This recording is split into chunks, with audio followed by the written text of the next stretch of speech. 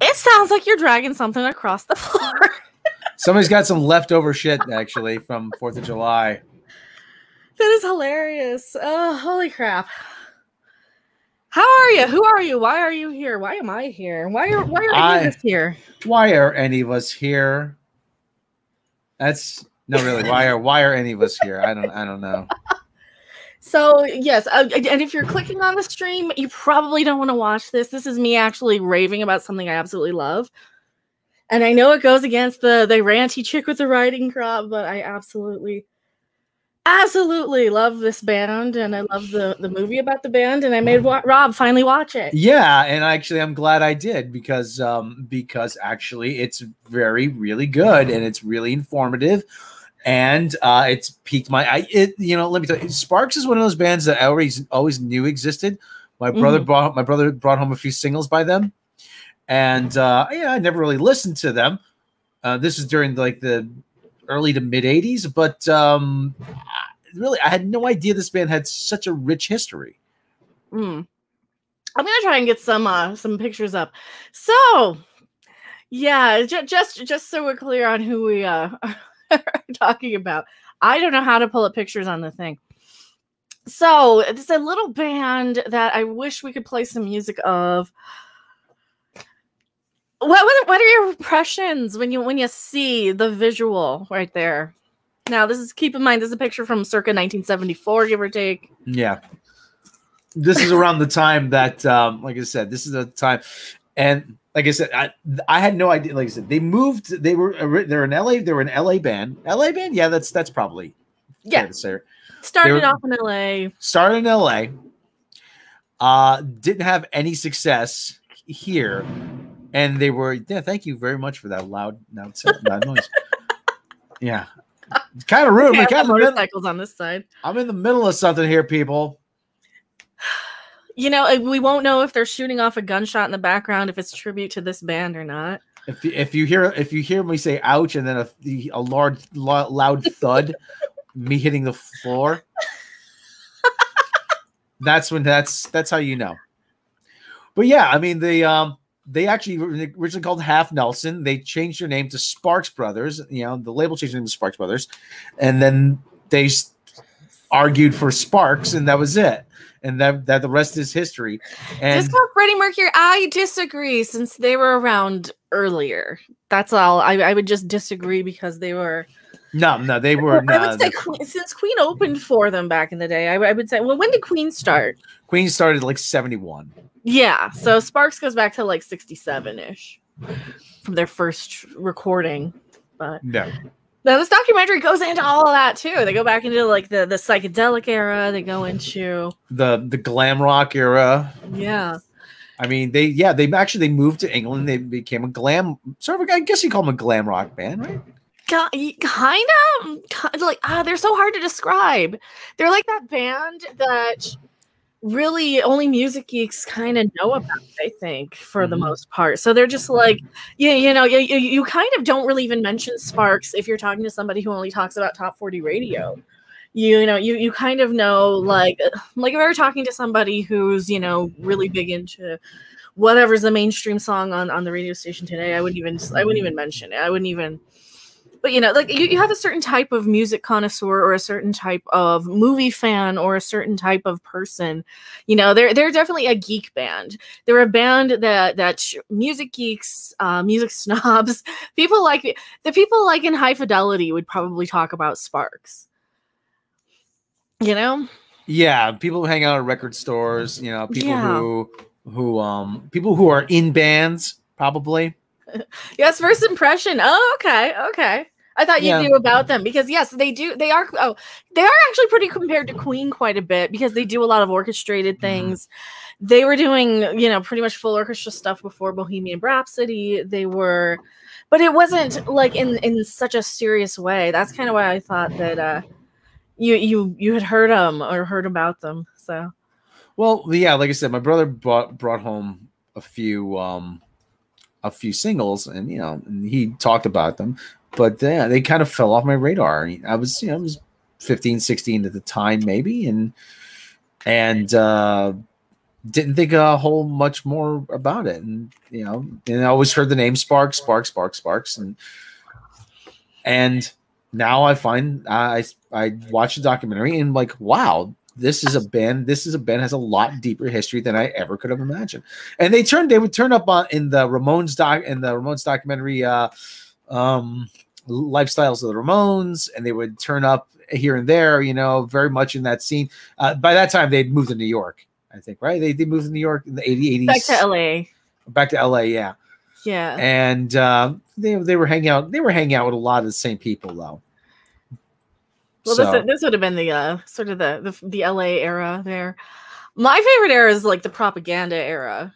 Definitely. Well, that's my favorite albums. The Kimono My House, Propaganda, Indiscreet are kind of my favorites. But I really, really love that early stuff because I have such a respect for the early psychedelic stuff. And they have one album that's produced by Jim Lowe from the Electric Prunes, who I'm such a huge fan of. So, because I love that weird, obscure psychedelic, and I love anything that kind of connected to that. And pretty much every band I love connected to that era in some way, shape, or form, even though they weren't in like the drug scene or any of that stuff. They were just in the highly experimental sort of thing. They're very much they're an experimental almost band with more talent, I guess. They kept evolving. Yeah. Like after they dropped this album, then they kind of came back with this early synth pop, not even so like dance synth, new wave thing. Like before when everybody was still listening to disco, they came in with that. Yeah, my favorite bit in the movie is like said, all these like there's these urban legends when Sparks was on Top of the Pops. Allegedly, John Lennon called Ringo Starr and says, Ringo, check out Top of the Pops. Mark Bolan singing with a guy who looks like Adolf Hitler. I'm like, yeah, that sounds like something John would have said. Well, that's what's so good about like all of these all of these sort of documentaries. This is like the music documentary that all of like the mockumentaries sort of like wishes it was. Or wishes they were, don't you think? Because like there's eras where put no words. Don't put the name of the band on the front of the album. Put it on the back. Yeah, like that's something like Spinal Tap would have done. Yeah, that is a very Spinal Tap kind of move. But they did it for real. That's one of the things I absolutely love about this band is that they're funny, they're fun, they're interesting. Well, they're not like super unfun. Like I don't know. They're in on the joke. They are very much in on the joke. And in that way, in that regard, and actually very early on, one of my favorite bands gets brought up, Cheap Trick. And in that regard, they are very much like Cheap Trick in that they were also in on the joke, the cool guys versus the the dorky nerd guys, It's sort of like you have sort of like the same image. You have like the cool rock and roll guy, and then you have sort of like the dorky kind of nerd guy, And like I said, it's the same sort of image, but they were kind of they made it work before them. Russell Mael is very much like a Robin Zander type, I think. Yeah. Similar vocal style, very like not a really tall guy, not a very probably wore a lot of Cuban heels. But I mean, the vocals on these are like they're so interesting musically. They're so interesting vocally. They do operettas, like full-on opera songs with full orchestras in the 70s before Queen. Yeah, I mean, and that's one of the things I love. Yeah, it's really is, and this was such a well-made documentary too. That's the thing. Edgar Wright really, I like Edgar Wright's movies. I didn't see Baby Driver. I probably should, but you should. You'd like it. You'd really like it. But it is such a well-made documentary. The scenes from now are in black and white. Everything that's filmed now is in black and white, and they talk to so many people. I really wish they would talk to more musicians. Well, they did talk to musicians, Jane Wheatland, but I wish they would talk to more of their contemporaries. But maybe their contemporaries didn't want to do it. They had a lot of musicians. They had Thurston Moore was in there from Sonic Youth. Beck. Now I know what you're going to say about Beck. There's Beck does have his music geek cred. 2 of his albums I cannot live without, and they are on my desert island album set list, and they're albums that nobody's ever heard of from Beck. Stereopathetic, Soul Manure, and One Foot in the Grave. So I don't mind seeing Beck in there.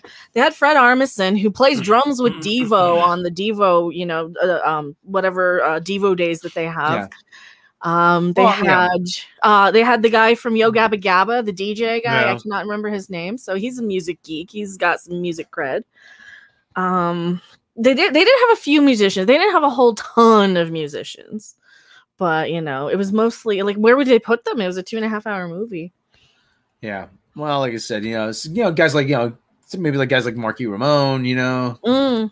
Yeah. Well, would have you been that influenced by them?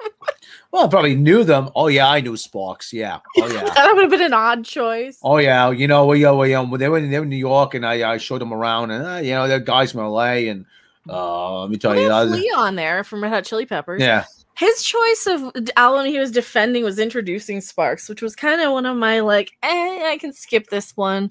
It's not one of my favorites. Like I'm such a weird era of, like, they have so many eras, and I talked about this a couple years ago when I found out that Edgar Wright was doing this, and I knew instantly, and like, yes, Edgar Wright is the person to do a movie about Sparks because he gets how to use music and fun and the art of the filmmaking and like that's a. You gotta see Baby Driver. You'll get what I'm talking about when you see Baby Driver, because it's cut like a music video almost, but not like super much, but. Yeah. Oh, yeah. But yeah, it's so good. It is so freaking awesome, and it's so freaking good. Yeah, I'm trying to look up Steve Marky. Oh, holy crap! Provocateur extraordinaire. Holy crap! Thank you so much. I don't have the 69 pop up. Oh my god! But thank you so much. Oh my god! Provocateur extraordinaire coming through my camera for that one. Coming through like a champ. Holy crap. I've been avoiding Black Widow spoilers, swinging by to hang out for a while. We're not talking anything Black Widow. We're just talking about Sparks. So hopefully you're learning or know about. Do you know about Sparks? I would love to hear other Sparks fans, because they are a music geek band that like only music geeks really know about. And yeah. Thank you so much. I really appreciate it. I got it, Lauren. Let me turn my pop-ups in the background too so I can hear them. I ain't playing no tree fitty. I know, it's like they're still there, so we'll just do the thing. We'll do the thing here. I'm trying to pull up Sparks pictures too. Now, for those who may not be familiar with any of their music, if you've seen the movie Valley Girl, yes, they actually have a song in it, which is why I wanted you to see if you know who had seen it. Yes. So we have a mutual friend who actually worked on Valley Girl, so I was wondering if you knew anything about Sparks. Well, yeah, he seems the type. That's why I say he seems the type of person who would know who they are. But he's probably busy now. He's a busy guy. I don't, I hate Bob. I hate, listen, as much we as weren't going to go live either. We didn't know we were going to go live or not. As much as I respect and admire Robin Wright Burnett, he's a busy man, and I really dislike bothering people. I really do. But like I said, I can shoot him a link if he wants to. That's no problem. Yeah, if he shows up, absolutely. Yeah. Well, I'm waiting. Well, he hasn't responded, but he's like I said, he's a busy guy. I don't like bothering people. I know. So, but he's with us in spirit. So yeah, they had the one song on Valley. Now that was the first place I ever heard them. Was on KTCL in like the mid-90s. They would play that, and that was another place where I heard one of my other all-time favorite bands, Devo, other songs other than just like the one hit. But Sparks I had never heard anything of until they were playing "Eaten by the Monster of Love" from Valley Girl on like at 1 a.m. on Sundays or something, or 11 at night, and it was Phone Botch Chicken. Actually, I'll have to. Since he's gonna have to watch this. Sorry to cut you off. Blueprints had. Oh yeah, Vonebox Chicken. Yeah, apparently he's familiar with them. Blueprints is Blueprints Symphonic has said he just watched it on demand. Just watched it on demand. Yeah, it's on demand now. So that's how Rob finally saw it, because I couldn't convince him to go. It's not playing around here. Your sister is streaming. Oh, Dark. Vera Dark. Yeah, cute little Vera Dark. Yeah. Yeah. Shout out to her. I like her. Yeah, Sorry, I'm going live. We didn't know. I just made him watch this. Like, we want to talk about it. Let's talk about this. Well, this is kind of stuff we never really get to talk about, music Mhm. and you know, that kind of stuff. Yeah, I'm I like, it's originally my channel. What the hell? I'd rather do what I want and have fun on it than like I can't just talk about the same thing every single day. I mean, I'm gonna have some fun and some sparking out into new listen. territory, so to speak. We can always get angry about movies or whatever, but you know, like I said, we like talking about things we enjoy as Mhm. well. Absolutely. Yeah, and this is like I said, I watched this movie. Hey, I enjoyed it. What can I tell you? You know, that doesn't get as many clicks as the latest outrage bait. Oh, that's why I put no, don't nobody watch it because I figure, well, it's gonna be like no, I don't care if anybody watches it. I love that you guys do, but I'm not gonna like be hurt if somebody doesn't care about one of my favorite bands that nobody's ever heard of. Like that is me in a nutshell. Is I am that person, right, who won't be happy being mainstream because anybody can fit into the mold and fit and follow the leader, but I want to do my own thing. I want to take all the stuff that I love and transform it into something that's fun. That's why I'm popping in sound effects and visual things and finger snaps and blueprints and phonic. I love Ron is the choice. I'm on Team Ron too. I'm Team Ron Ron because is he wrote the songs. he's a character. Oh my I god, love it, man. he's a character. He's a talented guy. He's incredibly and like I said, they were both athletes. They both were into sports, and you wouldn't think it looking at them, you know. And But, and Philmuck's Chicken, they do talk about the Franz Ferdinand album. I didn't know about that until I watched the documentary. So now there's a new one I gotta listen to because like the one song that they talk about in the documentary, it's kind of got a little Beatles feel to it, doesn't it? Didn't you kind of hear that in there? Yeah, the I mean, collaboration and they went through a period where they were just in exile for 6 years. Nobody would touch them, which is just, and they just kept working. They kept working. They never lost faith. They never got discouraged. They just keep working, and then eventually they had a breakthrough, and it was the song they released in Germany. They probably that's when they were talking about they came back with when do I get to sing My Way? Yeah, When I Get to Sing My Way. It was a huge hit for them in Germany. And that sort of there's that era though that they don't talk about so much. That girl who they have in the documentary, they were trying to pump her up as a singer in like Europe, as kind of like a chic Euro singer. That's why they found her. She was working at a department store, I think, and they found her. I think Russell found her. That they cut. I don't know if they cut it or they just omitted it for whatever reason, probably for time, and it wasn't really relevant. It was more her story. But she was supposed to be like a pop star. She had a couple of TV appearances, and they were kind of behind her producing her. So she was kind of like she was a protege of theirs. So they weren't not doing any in that era. They were still doing stuff. They were just trying to like pump up her career, and then they brought her back in for the drums for a while. So that's why she was so attached to them too. I don't know if she dated one of them or not, but probably. But Joshua Carnes, how dare you like something? I know, right? All right, you entertain him. I'll show you how much I like him. Yeah, I'll be right back. I got a stack. Let's see if I can grab my stack. I don't know. It might be 2 trips. Yeah, so like I said, this has been a actually it's a bit of a revelatory experience. Like I said, just the Sparks brothers are they're very prolific in that they do so many different. They've done so many different things. It'd be easy to pigeonhole them. Would have been easy for them to pigeonhole themselves. See, I do not watch. I click F the rules. That's what we like about you, Captain Shannon Murphy. So yeah, but anyway, I wouldn't know about Da Vinci without you. You're my YouTube girl. Oh, provocateur extraordinaire with another $5. Ka-ching! Thank you very much. Well, thank you so much. I didn't know about Da Vinci without you. You're my YouTube guru. Oh, thank you. I tell you, Da Vinci Resolve is a lifesaver. Da Vinci's really nice, and thank you so much. And it has, oh my God, that's a ton of CDs. So I'm missing a few. I don't have a Steady Drip Drop. I don't have the Franz Ferdinand one. I don't have. There's a couple I'm missing. There's a few. I don't have Hippopotamus on physical. Yeah, the last one I have physical is Exotic Creatures. But yeah, this is a few singles. This is a few. Yeah, they're a band. They have like 20 some out. Did we forget to mention how many albums they have? 25 albums? 24?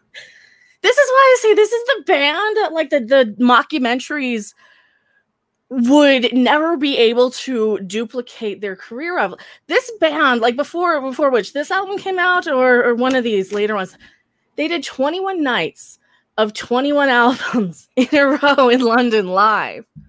That is who this band is. And yeah, Jonathan Ross is, love him.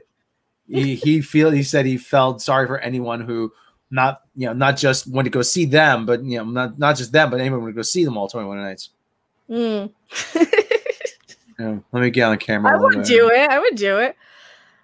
They got a monkey. He's a chimpy. I want to hug a chimpy. No, that's actually Alex Kurtzman before the Dick Around single. This was back when they were putting like videos on there. Yeah, you didn't realize I was like a Sparks super fan. Like, there's a few things I love, and it's usually obscure bands. And yeah, so this is kind of when they came back on that gap, because interior design, like they don't go into interior design enough. So Important is actually really damn good on this album. I don't think I have music you can dance to. But there's the huge gap between that and then Gratuitous Sax. So yeah, my biggest probably, like I said, thing would be the closest I come to that is Cheap Trick. That's Well, I've got a lot of bands that just kind of hit, and they're all weird and obscure and where's my glasses? Different than every band. Like I'm a huge Ween fan. I'm a huge. This is my.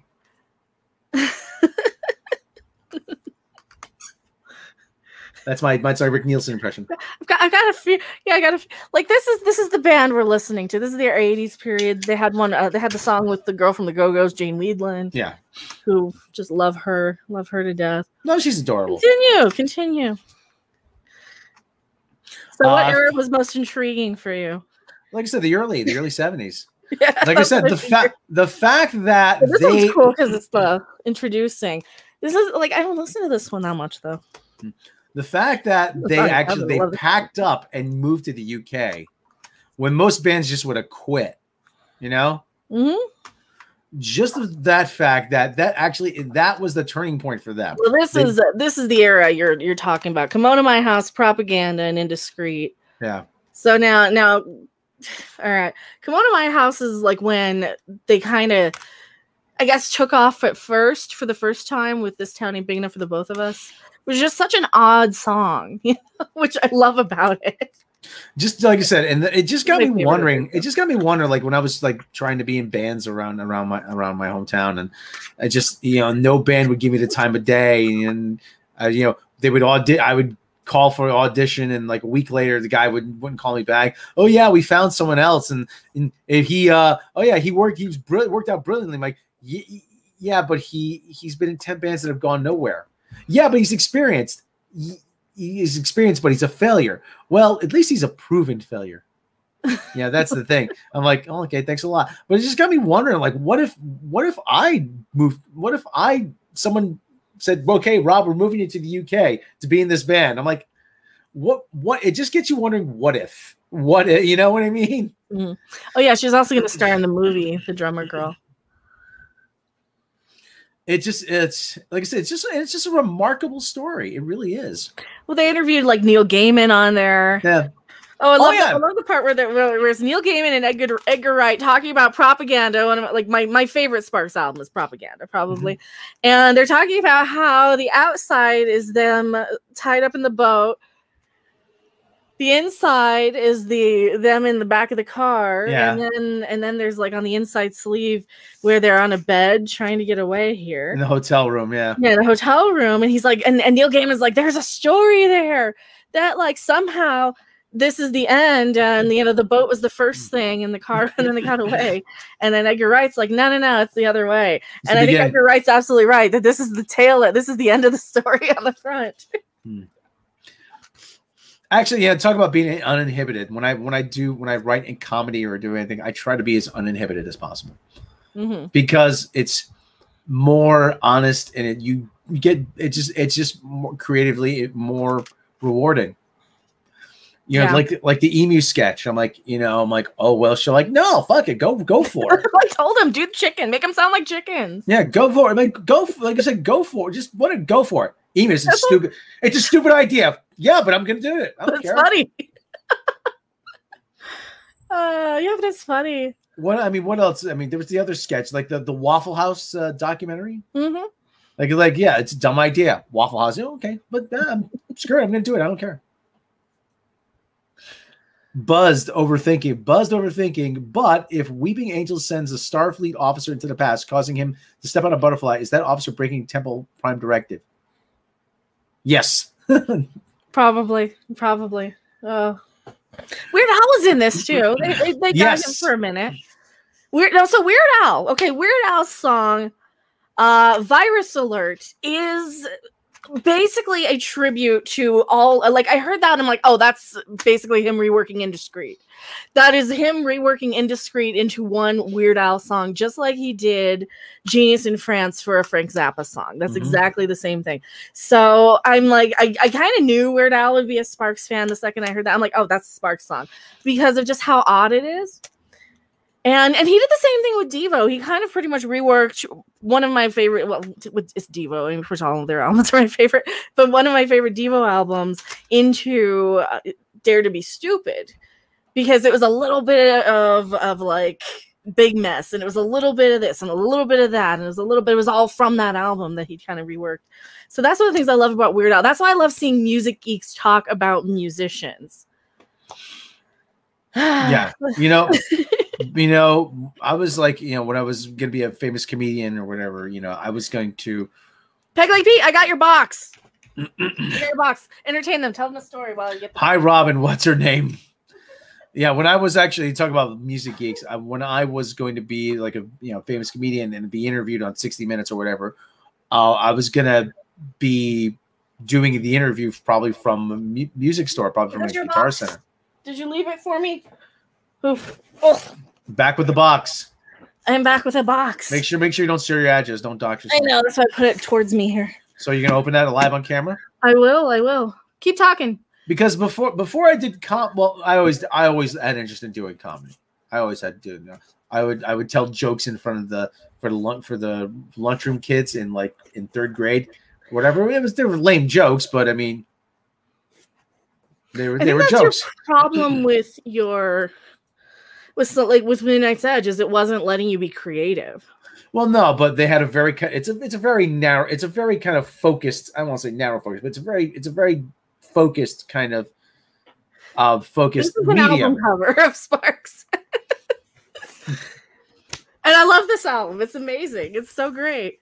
One of their best songs is about a cigarette on this album. This is one with Nicotina, right? That's another one of my favorite songs. But the other thing, right? But the other thing too is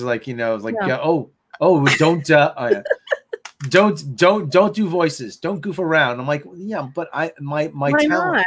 My talent is making people laugh. I mean, I like making people laugh. I like making people happy.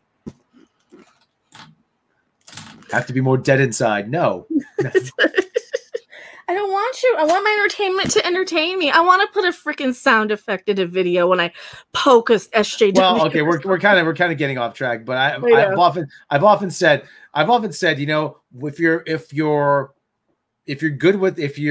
good with numbers, you're called genius. If you're good with, if you're good at sports, you're called gifted. If you're good at, music, you're called talented. If you're good at making people laugh, you're called an idiot.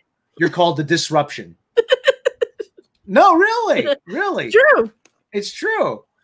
I'm like, yeah. You know how many times I tried? I just don't stop goofing around. I'm like, but I that's what I do.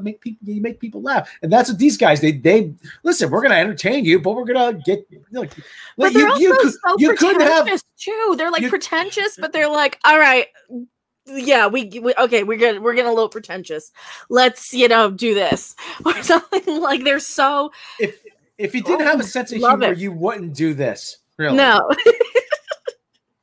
And it's genius in so many ways because they stand out in the way that they might be giants stand out. where they're just, or Devo, or you know, they're just funny enough that like if you're paying attention and you get it, you get it. And if you're not, then it's probably not for you, and that's okay. But if you're coming in late, they even said this in the thing that's like, oh, you like Sparks? You're new to Sparks? Here's 27 more albums, and that's what I'm doing to Rob right now. You know, I'm like, oh, you want to listen to this era? Well, there's 20 more after that when you get to where we are now, which is great. I'm like, I'm excited by something. So yeah, so like this is actually, like I said, a revelation. Like I said, the movie I love music documentaries anyway. I mean, one of my favorite music documentaries is actually Hail Hail Rock and Roll with Chuck Berry. That's actually great, but it's actually made by the same people, Delilah Films, that made the documentary The Complete Beatles. Keith Richards is it. That's where by Keith Richards he goes, Chuck, man, 67. You know, just like, no way, man, no way. You know. Well, because all that music's so connected to everything anyway, because you'd have one person who knew somebody or worked with this producer or that producer, or, I mean, you know, what did you have? Like the monkeys are sitting there listening to fucking Ravi Shankar. Yeah. Like just awesome stuff like that in the 60s, like at Monterey Pop. So you had all these bands and all of these ideas happening that we don't have anymore. And I'm comparing a lot of kind of what we're doing here on YouTube to a lot of the music stuff, because I'm getting a little too thinky and I eat too many gummies at night, and that's perfectly fine because it's legal here. But I get a little too in my head on some of this stuff, and I'm like, I compare views and stuff now to album sales, because that's kind of what it is. You know, you're doing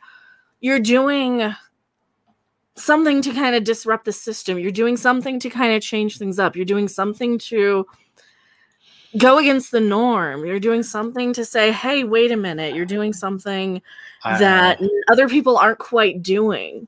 I'm trying to look up if Jack Douglas had produced anything for them, because he was a huge producer in the 70s.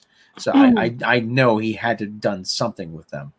I didn't hear his name. I don't remember. Jack Douglas. Possible. I mean, he produced albums for Cheap Trick. He produced John Lennon Double Fantasy. He produced for John Lennon. So 1980, it doesn't look like it. Oh well. Really? How could he have not worked with them? Well, because they were doing like weird stuff. They were doing like Graham Parker. There's so many like different eras too. Like they go off in kind of this, like they influence so many odd bands too. Like there's this whole Euro dance sort of like techno-y sort of, the synths like subcategories from the 80s, you know, like Yazoo, Erasure, early Depeche Mode, which is basically Vince from Yazoo.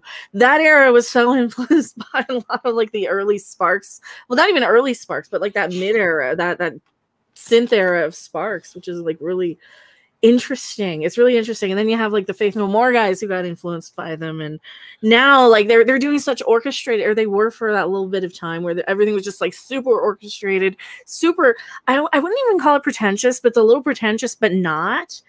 And that's like my second favorite album of theirs, is in that, right in the dead of that era, which is Little Beethoven.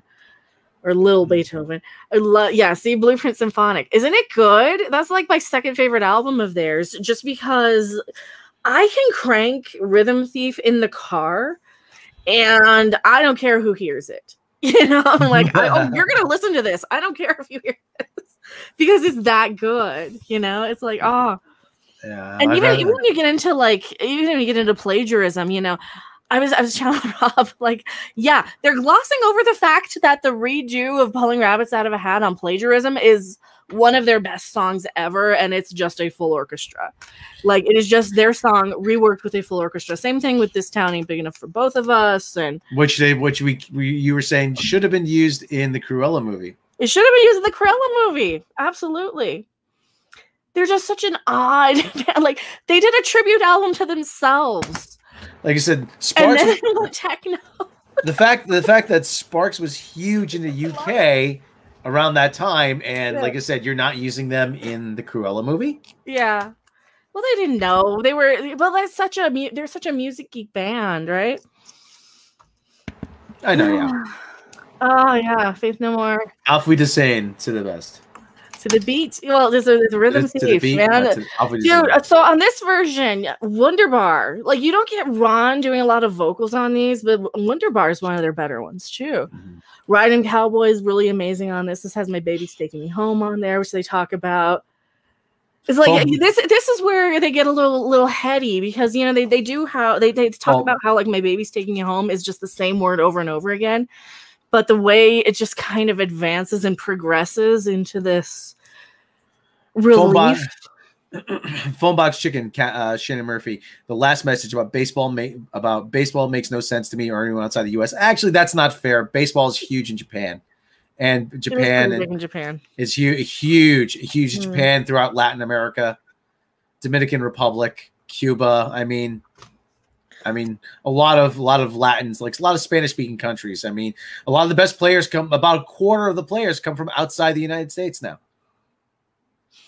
Even Balls is really good. Do they do a lot? I don't remember them doing like focusing too much on Balls. But yeah, More Than a Sex Machine's great on here. Scheherazad's amazing. Oh, Calm Before the Storm is really good too. Oh yeah, this is really good. Like they have really good Pet Shop Boys sounding stuff. They mentioned how the Pet Shop Boys are like, why aren't you gonna acknowledge Sparks? But they did it first. Like Sparks did it first. Everything is big in Japan. Baseball's been big in Japan for nearly a century. I mean, yeah, we brought it there. Actually, that's an interesting question. Let me see. Hold on.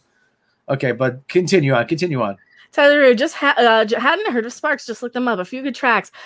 There's more than that though. Like there's the '80s stuff, which is so odd. And they had who was it? Neil Gaiman saying he didn't get Under the Table with Her from Indiscreet.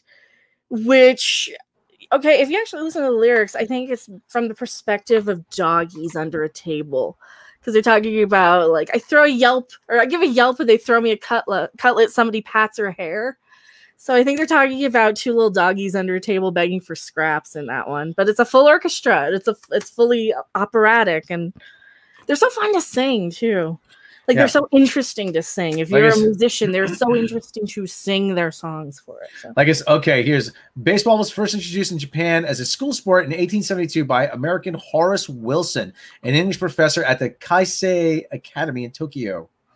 So, I mean, but they like it because there's an enormous. We don't care about baseball. We're talking about Sparks. But the Japanese love baseball because it takes an enormous amount of mental discipline and diligence and attention to detail and hard work. That's why they love it. So we didn't talk about how I first heard of them. We talked about how you. Okay, how did you first hear of Sparks? Okay, Blueford Symphonic says the first album they heard was Balls, which is an interesting place to come in. That's a cool era because Balls is so good, right? First time I heard them was on that late night thing, but that wasn't when I became a fan. I had just heard Eaten by the Monster of Love, didn't really know who sang it, didn't know anything except, I don't think I even knew it was from Valley Girl, right? But that kind of went out of my head, and it wasn't until about 2009 when I was listening to a lot of the XM Channel 30 Special X, which they played everything from Devo to Weird Al to obscure novelty songs to stuff like Vinny and the Stardusters and The Residents and just the most amazing, weirdest. They were playing Tom Waits. You know, it was supposed to be music that sucked, right? But it really was music for music geeks. They were playing They Might Be Giants. They were playing just the weirdest stuff. But it opened up this whole like, oh, this is what I've been missing. This is what I need in my life. And the first song of theirs that I heard on Special X was the song Achoo from Propaganda. Achoo. What the crap is this? It is amazing. They didn't play it in the movie, but it is so weird and it's so odd. And it's got that fast, choppy piano that it is so amazing. It's so like 1970s London British like that upbeat music that is so, and they had me hooked there. Then I heard This Town Ain't Big Enough for the Both of Us, but it was the orchestra version. Then they were playing stuff like I Like Girls, some weird version of that, and Tips for Teens, and I Predict, and I was hooked. And then I just discovered there's 20 albums about it. That it was 2009, so I think Exotic Creatures had just come out or was about to come out. And I was just hooked because I love weird, obscure bands. I love getting into something every so often I will find a band that I will just consume for like that little period of time. Sometimes it's like Rocky Erickson, or sometimes it's, whatever band I might be getting into at the time. And for about 2009, it was Sparks, quite a lot of them, and quite a lot of Devo. I came back and had another Devo phase a few years later, but yeah, to listen to the rest because they had so much. But no, there's always some band that, and I can't even compare Sparks to Devo because they're so not at all similar. At all, but they kind of are in some ways, but not. But yeah, pretty much everything that I like about both was Blueprint Symphonic. The first song I heard from them was Perfume. See, that's okay. So they did that one. Did you ever see them play that on Gilmore Girls? I want to say I heard they did that one on Gilmore Girls. You mean the future breeding ground for Star Trek writers? Mm-hmm. All right. What do you have to say now? What else do you have to say? Yeah, the future Gilmore Girls, the breeding ground for future Star Trek writers. Yeah. What else do you have to say? No, just continue on. I went off on a tangent and I forgot what I was talking about. What else did you like about the movie? Did you like that it was a movie? I like that it was. Yeah, I mean, like I said, I hate putting it that way, but he made it fun and entertaining. He had little animated cutaways. He had little. I don't know. He was the perfect guy to direct it because he's a music guy. I mean, if you listen to any or watch any of his movies, they have, the music is cued and timed where it needs to be. It flows with the rhythm of the movie. Especially Baby Driver. Oh my God. He has great sensibilities when it comes to music and selecting music in his movies. Mm-hmm. He really does. He knows exactly where to use it, how it fits the mood, the placement in a movie. And like I said, the archival footage here is actually remarkable too. Oh yeah.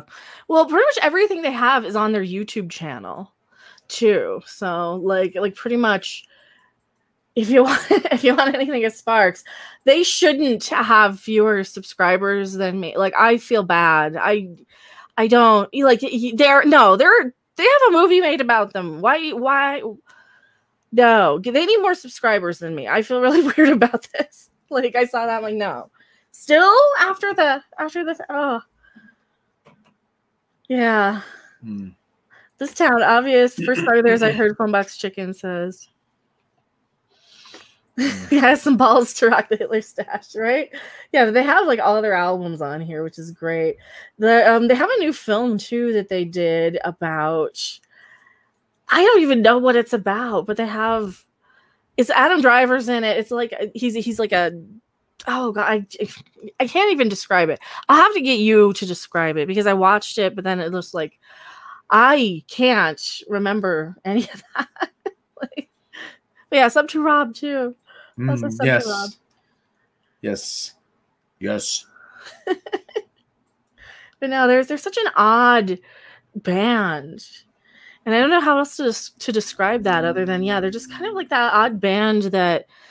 You know about, but you don't really know about, but you kind of know about, Well, yeah, you don't really expect other people to like them. That's the thing.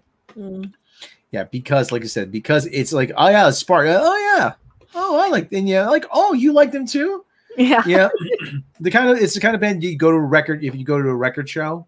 You go to a record show, and people going to a record show most likely will like them.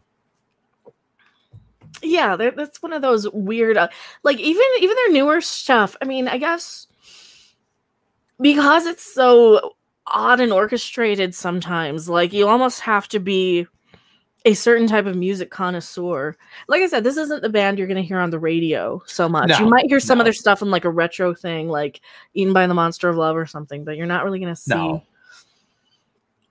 No, it's yeah. And like they do have a documentary. Edgar Wright did it, and I watched it for the second time with Rob. They made him watch it.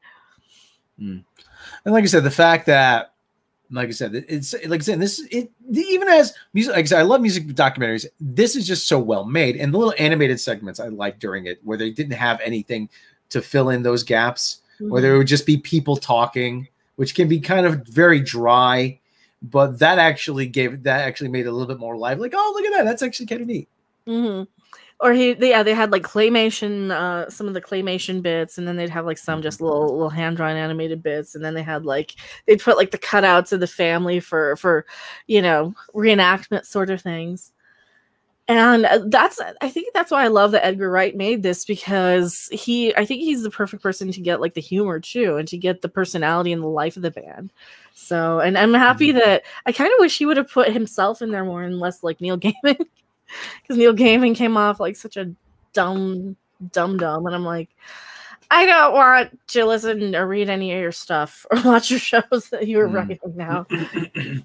Because if you don't get little things about Spark, like Patton Oswalt at least got him.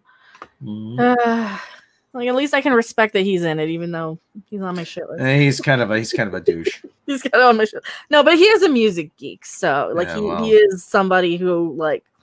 Okay, at least he knows his shit there. He's like somebody I could at least appreciate his opinions musically. Yeah, but people like you love to hate. I just hate. There's no love there. Well, I used to admire him quite a bit until he went kind of insane politically, but. And with this was the Ghostbusters thing. It was the Ghostbusters thing. Now keep in mind.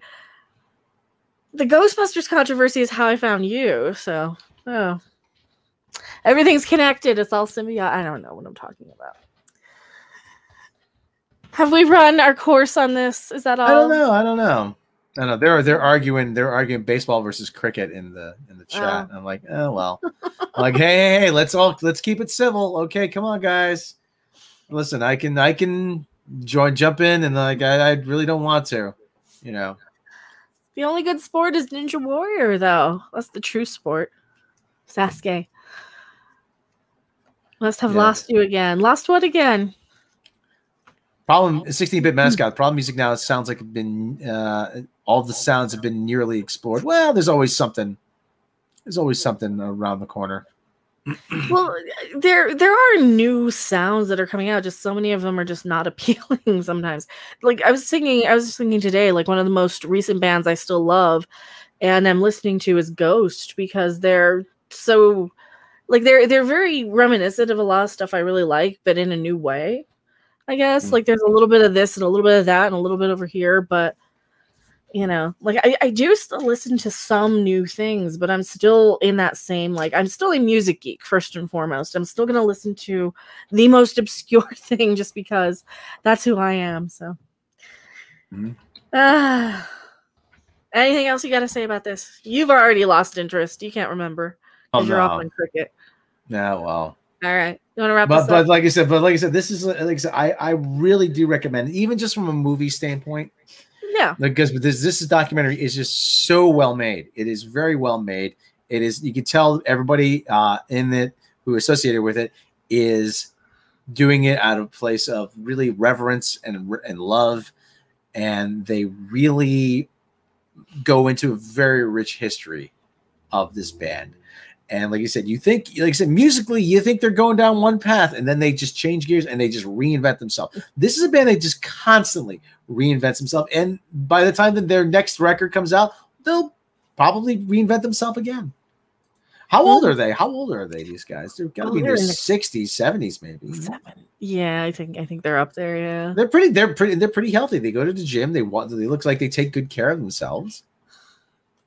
Well, I mean, you'll do the math. Here, do the math. If the first album was 71. Yeah. I mean, geez. Yeah, they're getting up there. So yeah, I do too. Blueprints and like I was telling Rob, it's like I got to think about YouTube and compare it to the stuff that I'm inspired by, and I'm not inspired by some of those other assholes out there on YouTube.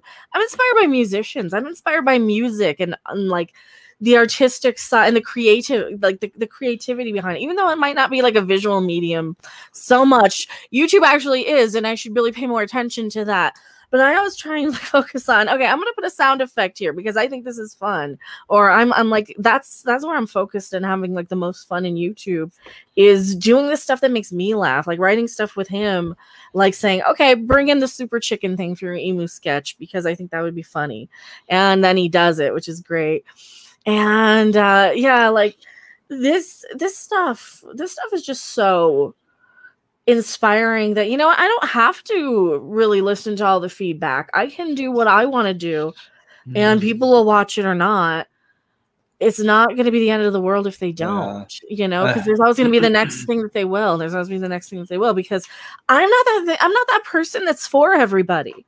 You know, I'm that person that's gonna come in and shake things up and kind of be that little, I'm going to be that little earworm that kind of inspires 27 other people to do something way more important, I think, maybe, but, or way more memorable, but I'm going to be that little earworm that kind of started something, or I'm going to be that little obscure band that, yeah, because that's like, I would be so unhappy being like the million subscriber channel, don't you think? Yes, well, no matter what. That's the thing. It's like I've never considered stopping YouTube every time like something smacks me back or an algorithm change happens or something. Like I'm just like, I wasn't happy gaming. All right, change it up. We're going to talk about Star Trek now.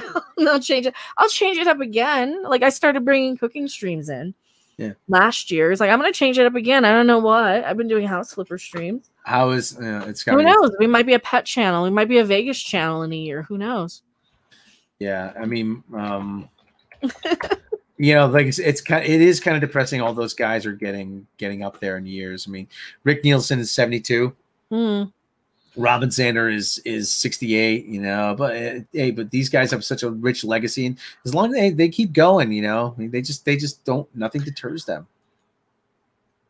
And that's what's so inspiring too. Is like you don't have to play by the rules of other people. I don't think, for the within some certain guidelines, obviously, but like there's no reason for me to be a copycat fandom menace sort of channel. I don't want that anymore. I don't want that legacy. Sure, I'll be one of the people who came in and started it and left, but you're definitely not mainstream is a great thing. I don't want to be mainstream. Like that really, like this really, a lot of this stuff that I've been listening to and watching recently between like the music documentaries and going back and revisiting some of the bands that I've forgotten about from like 30 years ago that I really liked. You know, like a lot of this stuff is kind of just really reinforcing a lot of the stuff, and it's revisiting like, yes, I am on the path I need to be on, and I'm starting to talk like Brie Larson. No, I'm on the path I need to be on. That's somebody else's fucking story out there. That's not mine. Like, why would I want that? Well, one of the things is though that, like you said, you know, it would be easy to give up. That's the easy thing to do. Just give up. Like you said, they could have been doing others. They could be working with other people. They could be, or, you know, producing other people's records. You know, they could have transitioned into something else in TV or whatever, you know, doing music for that. But they kept going. And like you said, that 6-year drought that they had from about 89 to 95 or whatever, you know, whatever it was, that would have been like, they could have just said, you know, listen, it's not going to happen. They could have gone grunge. That would have been awful for them. They could have kind of done a little bit, probably more in the that was like, there's some early Depeche Mode that they probably could have sounded a little closer to, later Erasure, but yeah. I like what he says, what they said about, you know, we have 24 albums. With current medical advances in medical technology, we may have over 200 to 300 by the time we're done. So they're capable of doing it. You know, I don't doubt that they would do like 21 concerts in 21 nights of their entire albums, including B-sides, and bonus tracks and all that. Like, how do you remember all the? Like, I can't remember all of them. Yeah, I mean, that is yeah. That's impressive. Like that's admirable.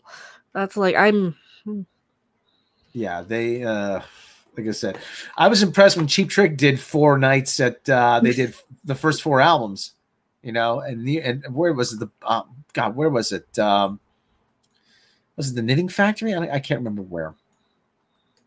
They did some club in New York. I can't remember where. But I thought that was impressive. 21 in a row puts them to shame. Holy cow. And remember, they were well into their... Hold on. Hold on a second. Let me get the DVD. I gotta see where it is. Cheap Trick stuff. Where they did it. I know it's here somewhere. Is that it? Yeah, here it is. Music for hangovers. Yeah, that's where the heck did they do this? Four See, I've Nights got a lot of at little bands. Chicago. I got a lot At the of bands that are Metro. on my kind of Chicago list. Metro. Okay, that's I'm talking about right there. So, but it's they do they sprinkle in other songs, but it's at the same time, I think they did it. I think they did another one at Irving Plaza, New York. Senator Hammerslag is here. Hey, Senator, I'm listening to the show that. The same as not watching. Is that the same as not watching? No, that's fine. You're watching. It's good. You're clicking. It doesn't matter. All right, I gotta open this box. All right, let me open this. We got curries and things. Marky Ramone is 68. So I mean, Marky. I thought they were older.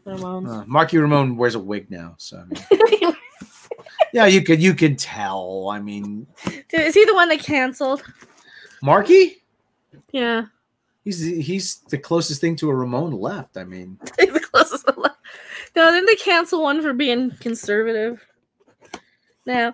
Yeah, you remember way back in the day when they had actually Sean Lennon tweeted this out not too long ago, a few months back. He's like, yeah, we remember we used to have albums that were anti-censorship and stuff. And he tweeted out the little censorship CD. Well, now that's the thing I had, and they had the sticker on it that said censorship is out of America. I kept it because I remembered that, and that stuck with me. And that's one of the things. A lot of stuff has stuck with me for a long time. I remember before the porn movies, they used to have movies. Yeah, they used to before they made them. You were alive before they made them. Oh yeah, before yeah. Yeah, you told me it was a bit Kids in the Hall. I want to do this bit, the history of pornography, whatever it is. Great moments in pornography. Thomas Edison's assistant is wrapping up the lab one night. Suddenly, he's hit by a brainstorm. I say, what if we use this camera that Edison invented to record people in the act of sexual congress? And so the first pornographic movie was born. All right, it's a box. Oh my god, this is holy cow. Holy shit. Now I'm just I'm actually taking I open it and I'm like, oh, milky things, and then I'm like, oh shit, there's a million things in here. Oh my god. But I like these too. Okay. Before the recognize some things. Before the adult movies. These are little rice paper candies, right? Boat and rice. These are good. I like these. Before the adult movies, they used to show the Lincoln Memorial, the Washington Monument, the Statue of Liberty. I'm not our freedoms are the freedom to watch whatever movies you want in the privacy of your own home is under threat. But it's now the people on the other side are trying to stop us from watching people. Watching stuff, Tamarind with chili. Yeah, everything switched sides. Did you notice that? Ooh, see this. I'm gonna make some curry. Some big curry sauce. The curry rice. Yeah, everybody switched away. Oh no, we didn't cancel anybody. They canceled me and they know it. Brown sugar. Ooh, what is this? Yamawaki Karito, traditional natural Japanese snack. Hey, Cosmic. Porn is the ultimate act of feminism because you're controlling who It's the ultimate expression of. I'm gonna get canceled for this. The ultimate expression of feminism. You're having. Kind of is. Yeah, kind of is. It was for Nina Hartley. No, it kind of is because you're not under anybody's control. No, I'm doing this because I choose to do it. Spicy beef and black nut soup. That looks good. That looks interesting. Girl Storm. Wish it wasn't. A whole store. Thank you so much. I'm just reading these. Paste for vegetarian. See, sometimes I like a good vegetarian thing. Like the Hormel vegetarian chili tastes better. Curry laksa. Wow. Dude, Rob, you're gonna have to come out here so I can unload all this. We'll be eating curry for a year. Curry makes you poop. You like that though? Yes, I do like pooping. my Ooh, first sauce for lemon chicken. my first Ooh, try that. my first trip to Europe in 2008, they actually served curry chicken on the plane. Got up the next day, I had took care of business. Is jackfruit the one that? What's jackfruit? Hey, Mr. Robato's here. What's jackfruit? Is that the one that smells really bad, or the one that'll kill you? I don't know. What is jackfruit? I don't know. Look it up there. I know it's something. But yeah, I was so happy. I'm like, I'm about to go to the bathroom for the first time in Europe. Too much extra hot chili powder. Taj chili powder. Indian chili powder, Rob. Ooh. Yes, jackfruit smells bad. All right. Well, I'll wait to try that with Rob. Make him come out. I'm going to be too afraid to try it. It's the one that smells bad. Durian that stinks. Durian might chew. Durian looks like it tastes like banana, though. Ooh, these are these are like the sweet rice ones, huh? Oh, I saw bananas for like 52. I saw bananas for like 52 cents a bunch or a pound or whatever it was. I should have picked them up. Yeah, I got to get some, too. I miss bananas. These are probably chocolate, huh? I miss bananas. I like bananas. You miss them? I haven't had them in so long. See, you just need me to buy food. I made banana bars because my bananas went bad because I didn't eat them. Ooh, honey. Banana smoothies. Milk. Ooh, Milky. Oh, he's so cute. He's a bear. Yeah, I made the banana smoothie. Well, I made the pineapple one. Tutti fruity. Hey, Black Phoenix. How's it going? Hello. Supposedly durian smells downright awful, probably. Oh, this is the good one. The extra hot. These are the ready-mades. Oh, I love these. These are the good ones, too. I've had these before. So this is one thing I miss about living near Chicago is that, because I used to live in, I still live in Wisconsin, sort of kind of near where the Quartering was at today, but not like super close there. He was tweeting out from the Ren Fair, and I'm like, I know that Ren Fair. I've been there a few times. So he was up at the Bristol Ren Fair. And if you go down to Chicago, there is a Guitar Center right next to Mitsuwa, which is a Japanese grocery store and marketplace sort of. It's like a mall. It's got a grocery store and a mall. So it's got like a whole bookstore with everything in Japanese. It's got like a DVD shop. It's got a whole food court and a grocery store. It's really, really cool. So they have like fresh curry and fresh sushi and everything you could want. I want to go to Chicago Music Exchange. Well, and then you can go to Guitar Center too, because it's right next to there. Let's go to Chicago. Are there any conventions there? I have no idea. Girl Storm. I live near Chicago. I live in Illinois. Baked bananas. Back to that same old place, sweet home, Chicago. Mongolian beef. Ooh, Mongolian beef, Rob. Mongolian, is that good? Probably. Shrimp crackers. Spicy flavor. Shrimp stuff. That's another thing they have in Japan. Okay, I'm running out of room to put, so I'm going to put them back in the box.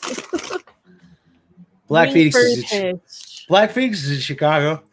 Chili, lemongrass, garlic, shallot, galangal, shrimp paste, salt, green curry, shrimp paste. The thing is, Chicago Music Exchange has got good stuff. It's a lot of really high-end collector stuff, you know.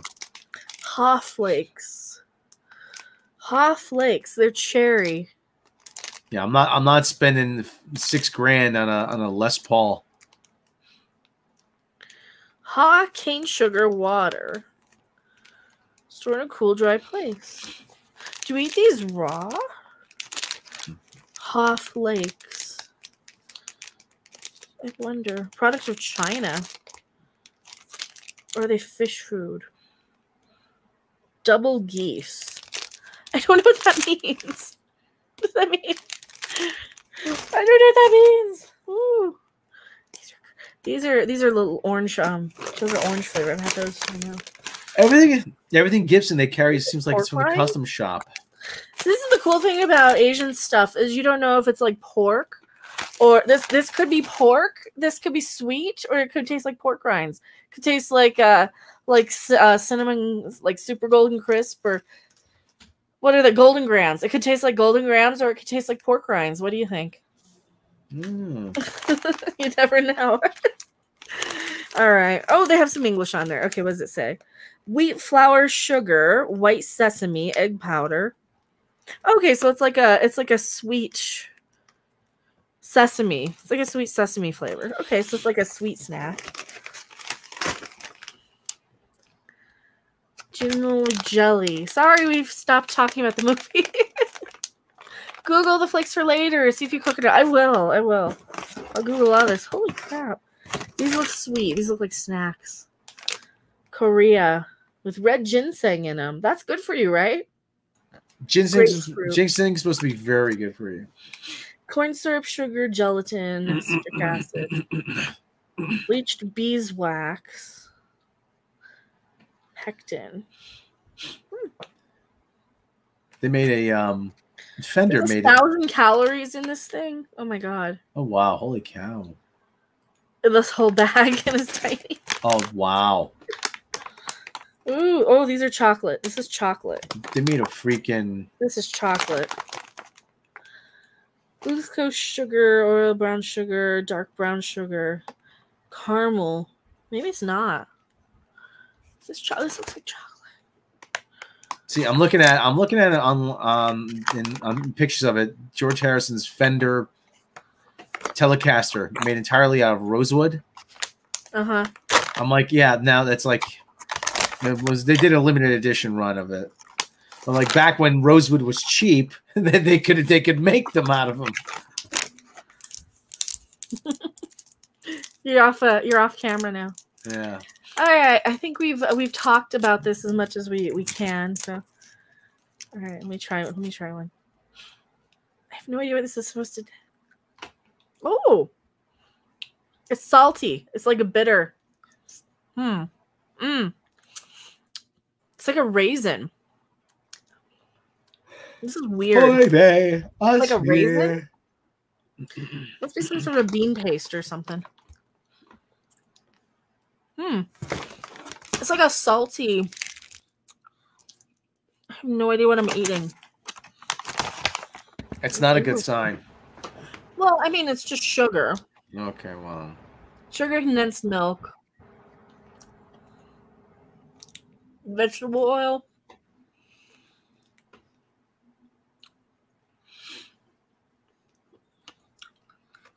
Oh, it's really light. How about Sarissa Robotis? How about some music? Anti-derivative Jill. I should probably wrap the stream. I'm just like reading and stuff. Okay, well, I can. All right, you gonna play us out here? Yeah. You have to learn never turn your back on Mother Earth. I don't know that one yet. You have to learn it. It's like singing that one. Never trust an emu. Never trust an emu.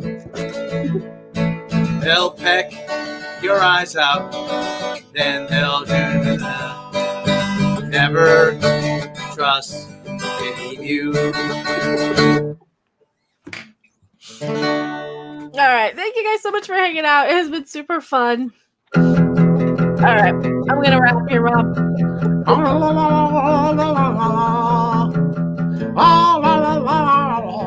That's the emu singing. That's his song. That's his verse. All right, thank you guys so much for hanging out. We will see you guys later. Bye. See ya. I'll put this up for members only in a little bit. Yeah. Bye.